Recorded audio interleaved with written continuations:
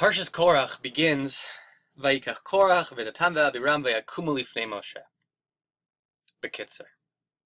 Rashi points out, it says Korach took Vayikach, but it doesn't say what he took. It just says Vayikach, and then Datan ve'Abiram as well took, Vayakumu lifnei Moshe, and they stood before Moshe. So what is it that they took? So Rashi says, Lakach et atzmo letzad acher, or letzad echad, to be cholek on the kahuna. And this is based on the Unkelus. The Unkelus is Metargim, his parish is Ve'itpaleg. He was Mefarish, he separated himself from the Klal. He separated himself from Am Yisrael. He separated himself to a different side, to his own side. What did he separate from? Where did he separate to? Other than letzad acher. So, I'll give three approaches. They're all really the same approach. The overall idea, the overall theme, which is quite apparent, is that it was leaving the Klal Yisrael. It was leaving the Achdus, the sense of unity that Klal Yisrael could have had, and did have, leading up really to the Chet of the Meraglim and Kivrot Ta'ava. The Mishnah Perkei Avos says, Kol machlokas shilashim shemaim sofa litkayem. Any machlokas, any debate, any argument that is l'shem shemayim is just to get to the truth. Like, says the Gemara, says the Mishnah, like the machlokes, like the arguments of Hillel and Shammai, sofa litgayim, it's never going to be erased from this world. We're going to remember it's going to live on eternally. And the reverse, machlokes that's not l'shem shemaim, is not sofa litgayim. And what does the Mishnah say? For example, the machlokes of Korach v'kol adato, the machlokes of Korach and his posse. Now the Noam Elimelech points out, it should have said, just like the Mishnah started off, like Hillel and Shammai, the two sides, and here it just says Korach v'chol adato, Korach and his side, the 250 men, and Datan and Aviram. What about Moshe? It should have said Korach v'chol adato im Moshe. Why isn't Moshe mentioned? So the Noam Elimelech explains that not only did Korach separate himself from Moshe, not only did he have a beef with Moshe, but he was actually really separated completely, entirely from those he was colluding with against Moshe. For example, the Pachad Yitzchak of Rav Hutner, he explains that the Torah mentions Ki ish echad b'lev echad when it comes to Am Yisrael Har Sinai. It was our pinnacle of Achdus, that we were like one man, b'lev echad, Ki ish echad b'lev echad. We understood that we all served a different part. We were a different aver, we were a different body part, and at Har Sinai we were all the lev. By Mitzrayim, by the Mitzrim, and Yetzias Mitzrayim, when the Mitzrim chased after Yisrael, it says B'lev echad ki ish echad, or reverses it with the same heart, and it was just that same idea. They had one mission in mind, and that mission made them ish echad, but in general they weren't an ish echad. The Noam Elimelech explains this is the exact same thing that's going on here. Korach was completely separate. He was lev echad with his Eidah, but really they were not an ish echad. Even within there, it was a machlokes within. They couldn't care less who would have gotten the Gedula other than themselves. They only wanted for themselves. The true mark of those who have a machlokes l'shem shemaim, explains the Noam Elimelech, are those who just disagree, but everything else is peaches. When your Baal Plugta has an aliyah, you're happy for him. You're not jealous. That's not the case by Korach and his Eidah. He was completely removed. He was completely one individual. Which brings me to the second point. What does Korach say? His taina is Rav lachem, ki kol ha'ida kulam kedoshim b'tocham Hashem. Why do you get the kahuna? Everyone could be a Kohen Gadol. Everyone should go into the lifnei v'lifnim, into the Kodesh Kodashim, and bring the korbanos and get close to Hashem and be a Kohen. His taina was, we have 613 mitzvos, and not one person in this world is able to fulfill all 613. If I'm not a Kohen, I can't do the mitzvos of a Kohen. If I don't have a brother, I can't do Yibum, etc., etc. I want to do more mitzvos. That's what Korach wanted. He wanted to do more mitzvos. The Biala Rebbe explains, we say this all the time, we have Ramach, we have 248 mitzvos aseh, and Shisa, 365 mitzvos lo ta'aseh, like the limbs and the Gidin and the Evarim in our body. And the way that we fulfill all Taryag mitzvos is that we all, as Klal Yisrael, are b'lev echad ki ish echad, ki ish echad b'lev echad. As a Klal, when we have an Achdus, so then, yes, my leg or another part of the klal can perform a mitzvah that the eyes can't see. The eyes can't be jealous of the leg because the leg can kick a ball. That's not the eye's function. There's no greater than or lesser than. There are just different roles that everybody in Klal Yisrael plays together. And Korach said, no, no, no. He didn't understand that. He thought that the Kohanim were for some reason on a greater stature. No. It's that your neshama is built for a specific tafkid, a specific purpose, and this isn't your purpose. Being a Kohen isn't your purpose. This explains the Gemara Nadarim. The Gemara Nadarim says that the sun and the moon, when this machlokas of Korach was going on, the sun and the moon came before God, and they said, God, if you don't come in and interfere and judge on behalf of Moshe and get involved, we're not going to light ourselves up. Ein anu me'irim. We're not going to light ourselves up. Why are the sun and the moon getting involved? So why specifically the sun and the moon? So the Gemara in Chulin explains, or the Gemara in Chulin will help shed light, pun not intended, on the matter. We know that HaKadosh Baruch Hu says really contradictory phrases in Parshas, in the creation of the world. That it says HaKadosh Baruch Hu wanted to create HaMe'orot HaGdolim, the two big illuminators, the sun and the moon. But when he actually created them, it was one great and one small, HaMe'or HaKatan. So the Midrash explains that really when God created the sun and the moon, they were of equal proportion, of equal size. And the moon came before God. They said, listen, we serve different functions. One of us, there's not two malachim. There can't be two kings. We serve two functions. We can't look the same. So God said, Taka, you're right. And he reduced the size of the moon. And the moon says, hey, I made a good point, and you're going to make me smaller? And God says, no, you're not being made smaller. The tzaddikim will be called small. Shmuel HaKatan, David HaKatan, Moshe HaKatan. That was his consolation.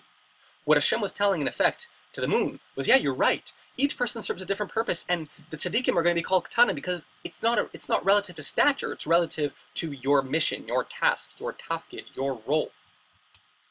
And so the sun and the moon, they come before God, and they say, if Korach's right, then I'm not getting involved. Then put me back to my size, because if it is about stature, then I don't want to be small anymore. And the sun got involved too. He says, I don't want to see my little friend, the moon, be so embarrassed. No, put it back the way it was. Kadosh Baruch Hu, you have to get involved because it's not about stature. It's about different roles. Moshe also had this issue, the same issue that Korach does later on. He asked to go into Eretz Yisrael, and the Gemara in Sota says, "Berav biser, berav bisruhu." He says, "Rav lechem, b'nei Levi." You've stepped too far, and God says the same thing to Moshe. Moshe wanted to go into Eretz Yisrael. Why? Not to eat the fruit, says the Gemara. He wanted to be Mekayim the mitzvahs that he couldn't outside of Eretz Yisrael. And Kadosh Baruch Hu said, no, this isn't your role. Rav lecha. It's be happy with your role. This is your tafkid. You are not meant to go into Eretz Yisrael. And at the end, the children of Korach, they finally understood. After they've done tshuva, they say in Tehillim, the Tehillim written by Bnei Korach, by the three sons of Korach, who got out of the pit of the earth, of the Sheol, and they were choser b'tshuva. So they say in Tehillim, Diminu Elokim chastecha bekerev heichalecha, keshimcha Elokim kein tilatecha al katzvei aretz. So Shner Kotler explains, Diminu Elokim chastecha bekerev heichalecha. We thought we can only get close to you bekerev heichalecha, by going in, by being kohanim. But now we understand, keshimcha Elokim kein tilatecha al katzvei aretz. I understand that I can come close to you anywhere, however my tafkid is. Now we can understand the Gemara in Shabbos, famous Gemara, where there's a ger, or a wannabe ger. He comes before Shammai. He says, "Tilamdeni kol Torah kula kshani omed al regel echat." Right? I want to be megayer, but first you have to teach me kol Torah kula al regel achas, on one leg. Shammai pushes away, and Hillel says, "Okay, right? Madasani alecha al taseh lechaverecha. The alecha sani lechavrech lo ta'abid v'idach pirusha." And the rest is just commentary. What you don't like done to yourself, don't do unto others. So Sefer Bet Shmuel Achron explains, what was this ger? What was his goal? So going back to what we said before, the Biala Rebbe explained that we have a chiyuv to do all 613 mitzvos, and we physically, spiritually can't. We are not made for all those roles. So HaKadosh Baruch Hu gives us a gilgul. we come back into the world a second and maybe a third time until we check off all those boxes, until we've done all 613 mitzvos. So what the ger said was I want to do kol Torah kula al regel achad. Regel is like shalosh regalim. It's a time. I want to do it just one time. I don't want to come back to the world and over and over again. So what did Hillel say? Right? Rashi says, when you have achdus with your friends, when you have ish echad, and each person is playing his role, so then you're mekayim the mitzvahs, the targum mitzvahs, kol Torah kula in one shot. And Korach didn't understand that. Again, he separated himself from the cloud. The final interpretation I'm going to bring for you is from Rav Soloveitchik. Rav Soloveitchik said, by the way, just going back, that's why specifically when Moshe comes up with his reaction to Korach and he says, everybody bring Ketores. What was he telling Korach? Well, Ketores is the chibur, is the connection of Am Yisrael in the nishmasi level. Like the Balatanya says that at our core, we are all one. In our neshama level. On the guf level, we're all mechulak. We're all separated into individuals. But on the neshama level, on the soul level, we are all connected as one. We all plug into that same unit. Gemara Bracha says, "Haneshama nehenes ve'ena guf nehenem mireach." The neshama gets, and only the neshama gets its pleasure, gets some benefit, some hana from reach, from the smell of the ketores. Moshe was saying, look, go back to your essence. We need to be together. Like we know, echad hamarbe, the echad hamami, bilvat sheyichaven libel b'shamayim. At the end of the day, we all play our roles. But the Rav Soloveitchik, he says, really, what Korach was coming to do is saying, we don't need Rebbeim. I don't need a Rebbe. Rashi explains, Rashi brings down the two midrashim, that Korach asked Moshe, he says, if tzitzis are completely made out of tcheles, do the tzitziot, the strings themselves, need to be of tcheles, and are they putter? And Moshe said, no, they're not putter. The tzitzis need tcheles, regardless of whether or not they're tcheles. Then he brings a second question, he says, if a house is full of svarim, it's just a warehouse of svarim, does it need a mezuzah? And Moshe says yes. He says, I don't understand. You have 265 75 parshios in the whole Torah, and I need one parsha on my doorpost. It doesn't make sense. He's laughing at Moshe. So Rav Soloveitchik says what he was referring to was the manhigim and the rabbanim, based on these two questions that the midrash brings down, the mezuzah and the tzitzis. The Maharal explains that by tzitzis we know that tzitzis are keneged maaseh, action, which was Aaron who brought the korbanos before God. Uri'item oto zchartem mikol mitzvot Hashem va'asitem otam. Asiya. We don't need Aaron. And Moshe was the Talmud, the one who hears from Hashem. The mezuzah. Uchtavtem al mezuzah beitecha v'yisharecha v'dibarta bam b'shivtecha b'veitecha. In essence, what Korach was saying, we don't need Rebbeim. We are all kulam kadoshim. We all heard Hanochi from Hashem. We all heard Hanochi Hashem Elokecha. We are all at that point. We're Rebbeim. We've been raised. Thank you, Moshe. You brought us to this point, but we don't need you anymore. Rav Soloveitchik says, that there's a Gemara that says, Talmid al yore ela im kein notel rishus mirabo. The Talmud should not give a psak, should not rule in front of his rabbi unless he gets permission from his rabbi. So one of his Talmidim once asked him, he says, well, if you don't have a rabbi, then you can give psak. And Rav Soloveitchik dismissed it completely. He said, if you don't have a rabbi, you don't have the authority to give psak. You don't know how to learn. But Be'er Mayim Chaim explains the role of the tzaddikim. The role of the tzaddikim are the tzinor, they are the faucet connected to the Be'er Mayim Chaim, to the essence of the water. And they're the ones who bring the water into the well, and then the well to the fields, using the whole irrigation system. So when the well fills up, you get rid of the tzinor, you get rid of the faucet. If you do that, then the water stands alone, and it goes bad a little bit. But if it's still connected to the source, then it can filter in and out, stay fresh. That's what a tzaddik does. A tzaddik always keeps you grounded, always keeps you connected to that source, always keeps you growing. The tzaddik is referred to as a malach. We're supposed to look at our Rebbe as an angel. Idea being that angels, they don't move, they're stationary, they don't grow. When your Rebbe's your Rebbe, the Torah Rebbe, when you're his Talmud, he's only thinking about your growth, not his growth. Somebody who's looking out for you, helping you grow. Korach completely removed himself from the klal, completely removed himself from achdus. He thought it was a stature thing. He didn't understand that to complete the Taryag mitzvahs, he didn't need to be a Kohen. It wasn't because he was lesser, it's because it wasn't what he was put on this earth for.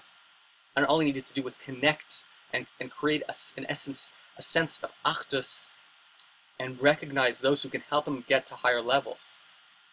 But he wanted to go in alone. And as much as perfectionists as I can be, as others can be, we can't do it alone. As much as sometimes in work we'll feel, like I'd rather do it myself. But we know sometimes delegating or working as a team can get things done far quicker and far more effective, and will grow much quicker. Here, that we should learn how to work together, stick up for each other, stay b'klal, respect the klal, appreciate it, and grow all together. Shabbos.